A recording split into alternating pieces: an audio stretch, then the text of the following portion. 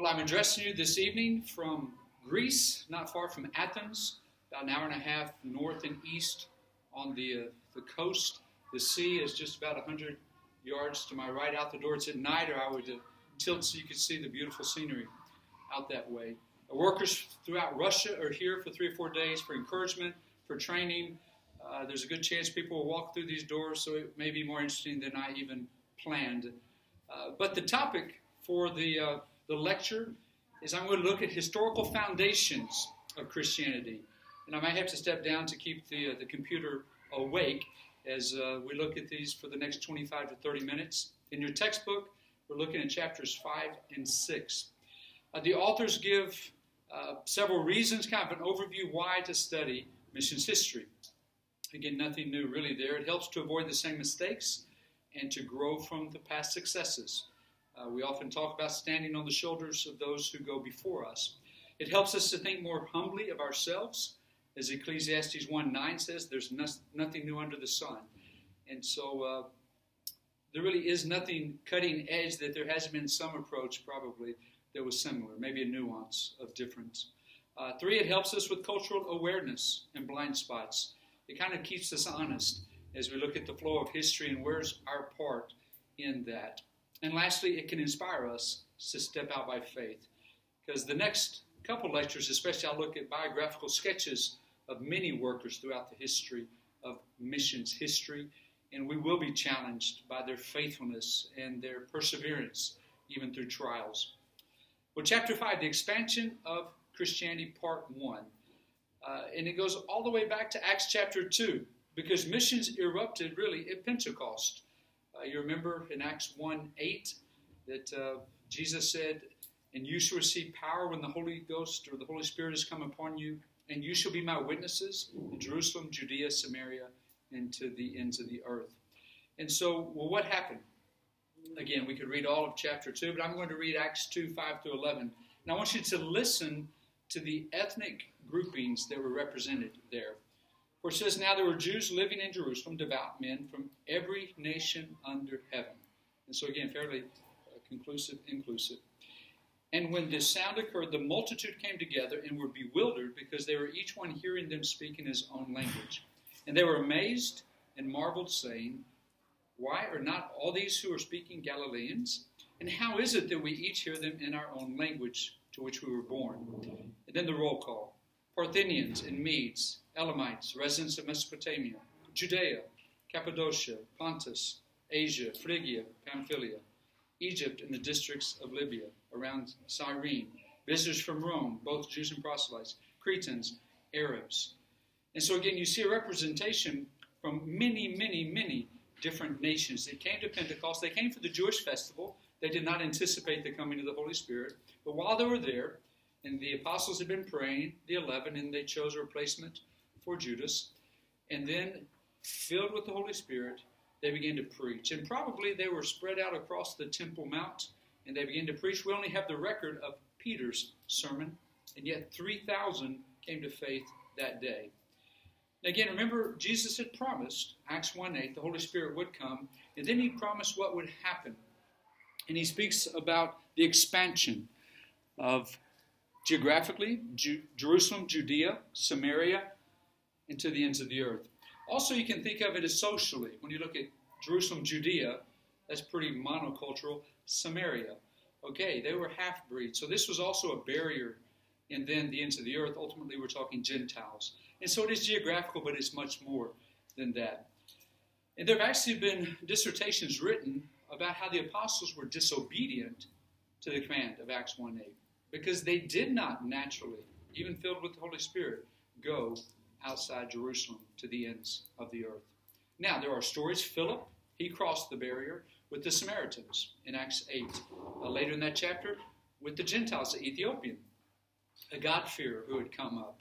And so we do see anecdotally, but it's not until the martyrdom of Stephen. Stephen is stoned in the 7th chapter of Acts. And interestingly, when you come to the beginning of the 8th chapter, you have Acts 1:8 fulfilled in Acts 8:1. It says, then they spread out. Then they dispersed. And again, we have records of early churches in most of those places, those people groups that I read just a moment ago. We see that ultimately Peter goes to Cornelius. That's Acts chapter 10. We see in Acts chapter 11 the emerging of the church in Antioch, which is going to become the missionary sending center of the ancient world. It's not really Jerusalem, but it's going to become Antioch. The true spark of the expansion of the church, second only to the coming of the Holy Spirit, is the conversion of Saul, the Apostle Paul. This one who persecuted the church, who was an eyewitness to the stoning of Stephen in chapter 8, verse 1. He is converted on the road to Damascus, there to persecute the believers. And that became the first impetus, humanly speaking, of missions in that first century. I would direct you to pages 98 99 in your books if you can find Eusebius's quote there. But with Paul going to Antioch, it became the center and the sending city for missions. It was the third largest city of that day, Rome being the first, Alexandria in northern Africa, and then Antioch. So a significant city. Also significant from Acts chapter 11. It's the first place where believers were called Christians. It was a term of derision more than a positive moniker, but they were known because they were little Christ. They lived, spoke, and taught as Christ had. Besides Paul, actually the scripture is fairly silent regarding missions in the original apostles. Now there are interesting church histories. Thomas purportedly went up to Parthia, which is the eastern part of Iran today, and then on to India. And there are early indications of Thomist Christians in India. Andrew went to Scythia, which would have been western part of Iran, and even into modern-day Ukraine. Peter purportedly went to Rome, was crucified upside down. Again, there's no scriptural evidence of any of this. John, the beloved apostle, went to Ephesus in Turkey. And then later, of course, we do know, was exiled to Patmos. And others actually went as far as Spain and the British Isles. And so again, tradition tells us that the apostles went out ultimately before they died, but Scripture does not explicitly teach us that. Paul was the missionary motor, humanly speaking, about what God was doing across the empire and in the early church. By the 2nd century, toward the end, Christianity had touched every main province in the Roman Empire. By the end of the 3rd century, we find records of a Christian church in every major city. Now, there were persecutions sporadically. In the 60s, you have Nero. By the end of the 1st century, Domitian, and different ones throughout those first 3 and 4 centuries. When you come to the beginning of the 300s, the beginning of the 4th century, it is still illegal as a religion. And then everything changes in the year 313. Constantine is going to battle. He purportedly records a vision where he sees a cross and he hears the words, "By this sign, conquer." Again, some look with skepticism because they see the church was going to be a unifying factor Constantine needed for military purposes. Others say, no, it was a true conversion. This side of heaven, we will not know. But what we do know is in 313, the Edict of Milan, sometimes called the Edict of Toleration, was presented and became law. And this not only reversed the illegality of the Christian church, it made it the official church. Now again, Roman Catholics basically date back to 313 because then the church became Roman. That's the Roman Catholic Church. They would see this as a great event. No longer were Christians persecuted. They were free. But of course the price was steep. That all of a sudden Constantine was given incentives, giving them even money, robes for those who would, quote, confess Christianity. Stories are told of even soldiers walking through a creek, and as they pass out the other side, a priest pronouncing them baptized. And so you had thousands of unregenerate people coming into the church, and that was a new day. Now there was the end of martyrs, but that began the monk or monastery movement. Because earlier, the martyrs were those who were faithful even unto death. Well, now there was no penalty And so the monks sought to express full obedience, full conviction, commitment by seclusion, by other ways. And so it's interesting that the martyrdom movement gave way to the monk or monastery movement, like Columba and Boniface. Kenneth Scott Latourette, the missions historian, wrote and called the next 1,000 years the 1,000 years of uncertainty. Now, the church grew in influence, it grew in wealth, but it waned in missions fervor. By the 7th century, Islam was making its way north and west. The Crusades responded to that into the 11th century. Roman Catholic missions expansion basically followed the colonization.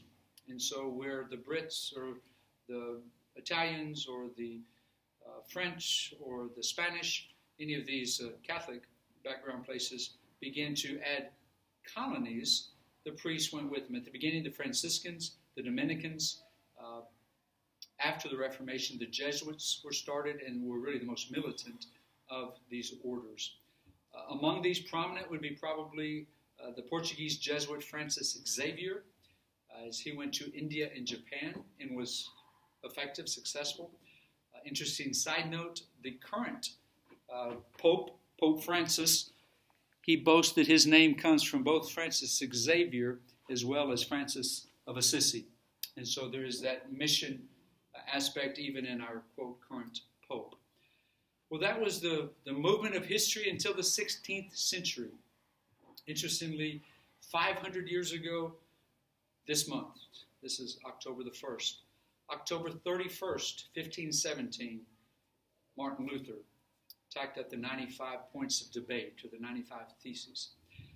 Now, what's interesting, most people in America don't realize that November 1st is a special day for Roman Catholics, especially still in Europe. It's called All Saints' Day. Again, I live in Poland.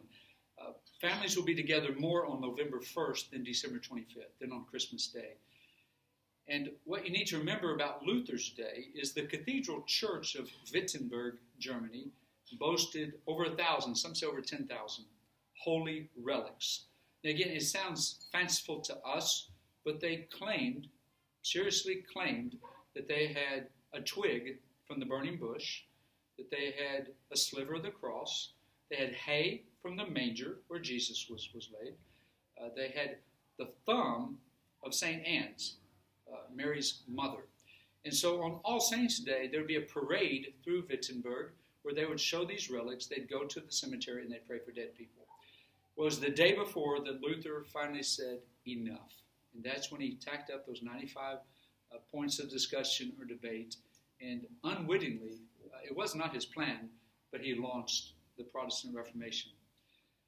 Now, sadly, the Reformation did not prompt a mission movement.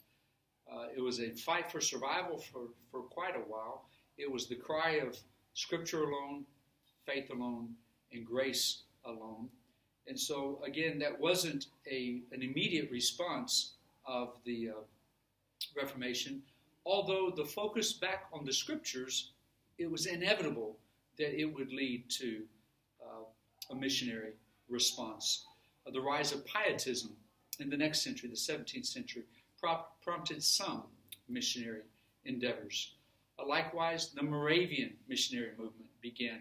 1732, over 200 missionaries were sent out from Herrnhut in South Germany. Count Zinzendorf was the benefactor of this large estate that welcomed all these dissidents, many from Czech and different places. And they went out, some of them even went to the Caribbean, and they discovered that they had to become slaves to actually spend time with slaves, and yet they were willing to do that.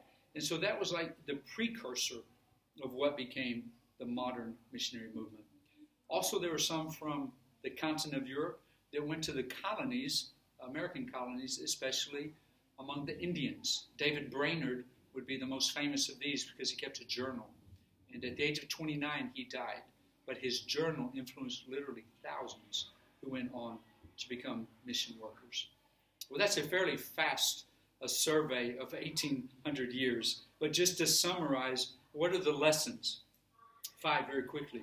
Most fruitful work resulted from preaching and teaching the Bible. Now again, that doesn't sound very creative, but there have been discussions throughout history. Do we civilize? Do we help with language? Do we educate? Do we give a trade? And again, nobody would say these are bad things, but true indigenous missions begin to grow from preaching and teaching of the Bible. The second result is evangelism was a priority of the preaching. Again, there was preaching against social ills, there was preaching against false practices, but ultimately the gospel was proclaimed. Effective discipleship, number 3, took place in the local church. And so the most effective missionary work then and now is that which results in local expressions of faith, communities of faith, New Testament churches.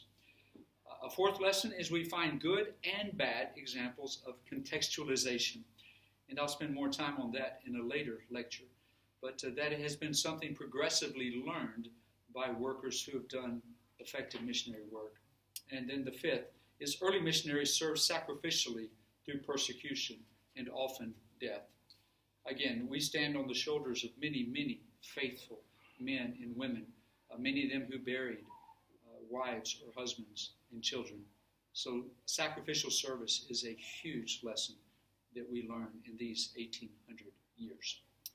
Well, to shift gears for my last few minutes in this lecture, I want to look at chapter 6, the expansion of Christianity, part 2, what's been called the Great Century and beyond. The modern missionary movement generally traces back to 1792, William Carey gathering a small group of English pastors and founding the Baptist Missionary Society. One of the spots that you will see during this course is taken in the church where Carey was a pastor in Leicester, England. The audio is not great in that tape, but at least you'll get to see what became the church because it actually moved a couple of places.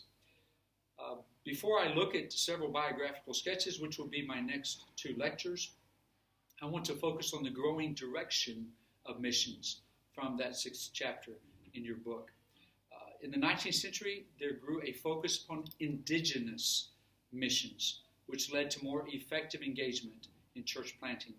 Indigenous meant that it was something that took root in that soil. And to help you, think of it this way. If you want to have a plant thrive in a new place where you move, you actually have, I'll just say 3 options. You can take a plant that's in a large planter or pot, and you can take it with you, and you can put it on your balcony, and you can water it, and for a while at least, as long as it has space, it can grow and be a healthy looking plant. And that's what some people do. An example there would be is if I left America and went to any country, Germany, and planted an English-speaking church, just like the one in America. Okay? There's a second option. I could take that same potted plant, I could go overseas to another place, I could actually dig a hole in the ground somewhere and transplant that and put it in the hole and put dirt back on it, and hopefully it'll grow. And that's the second option, that I could move to Germany and I could take some of my trappings, but maybe learn the language and preach in Germany. Though the schedule would be pretty much like our service in America, that would be another step toward indigeneity. Or the third is when you take that seed and you go to that soil and you put it in, and the seed dies, and that tree grows or that plant grows, and it is indigenous. And so that's what's meant by indigenous church planting, indigenous missions. In a short form, the buzzword that evolved was often grouped under the heading of the 3 selves. And so good missions, positive missions, carried those 3 self-acknowledgments, self-supporting. It was discovered that money from the outside often develops dependency and is not healthy.